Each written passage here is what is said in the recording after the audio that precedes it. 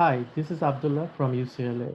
I'm presenting our medical image segmentation work, which most recently got accepted to ICPR 2020. This work focuses on performing domain generalization for generalized and improved medical image segmentation.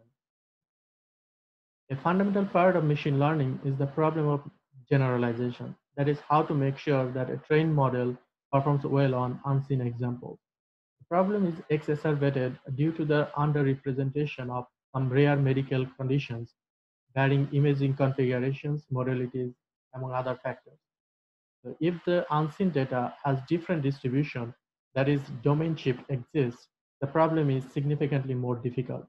As on the top, you can see just acquiring MRI data with three different scanners results in completely different data distributions. When a model trained on data from one source does not generalize well or fails to predict proper segmentation for data from a different source, even the smallest changes in the statistics as compared to the training data can cause a model to fail completely. In that case, very non-intuitive and error-prone segmentation results can be generated even by the most sophisticated deep learning models. Thus, training convolutional neural networks on medical imaging data for segmentation tasks lacks robustness when the IID assumption breaks and they make terrible mistakes for out of distribution data. That is an example how a sophisticated CNN model fails to generalize for on domain shift.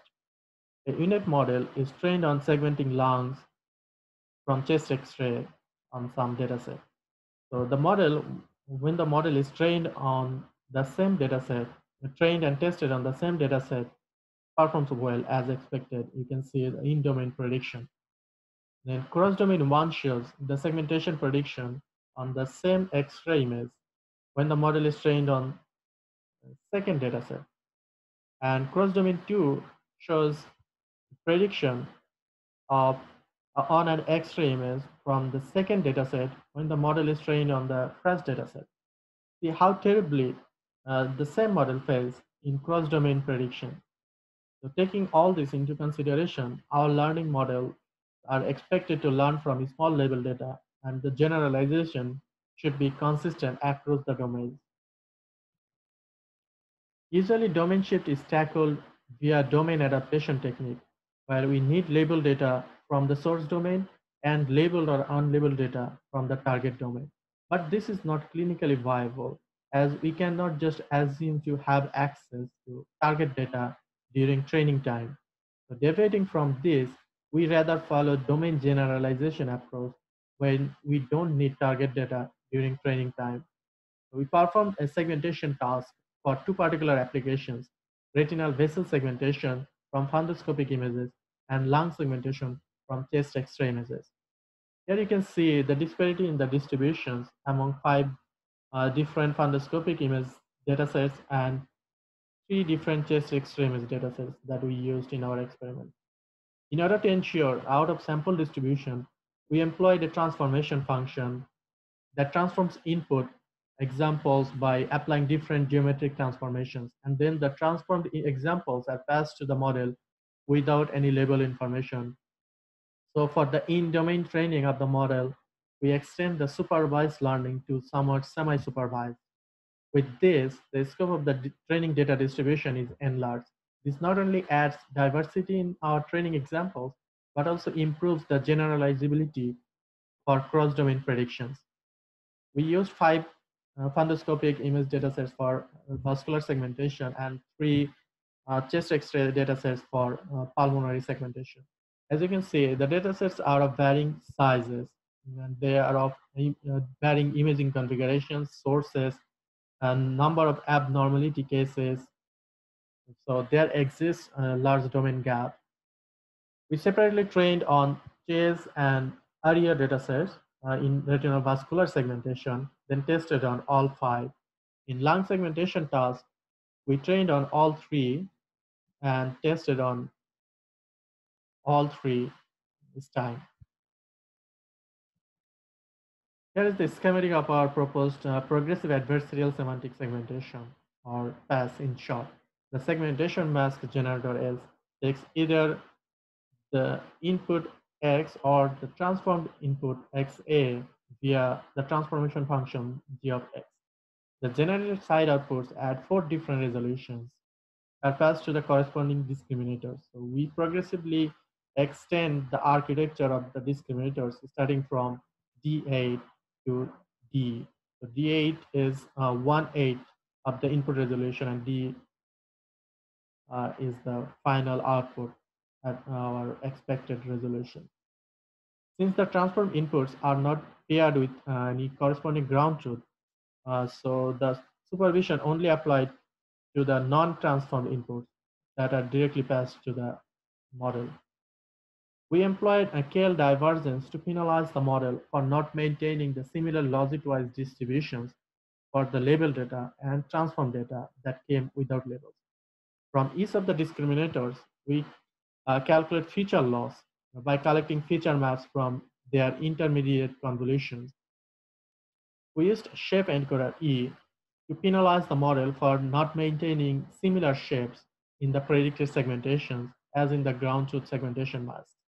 The encoder takes stacked input ground truth and stacked input prediction to get the latent representation z or z hat, and then we calculated mean square error between them to get the loss from the shape encoder. This visualizes the in-domain and cross-domain segmentation for retinal vessel segmentation when tested on an image from the test dataset. So the model, when trained on area dataset, this is the prediction for the test data image, and this is in-domain when the model is trained and tested on the test dataset. We compared the performance of our proposed past model against a number of baselines and instead of the out models. The quantitative evaluation, as you can see, depicts that our proposed model outperforms all the baseline and state of the art models by a wide margin. Moreover, the domain gap is significantly reduced. Similarly, consistent segmentation performance is observed via qualitative and quantitative evaluations in the lung segmentation task for both in-domain and cross-domain predictions. As you can see on the top, the predicted segmentation for test image from the MCU dataset, this is the ground truth, and this is the prediction when the model is trained and tested on the MCU dataset. And this is the prediction when the model is trained on JSRT and tested on MCU.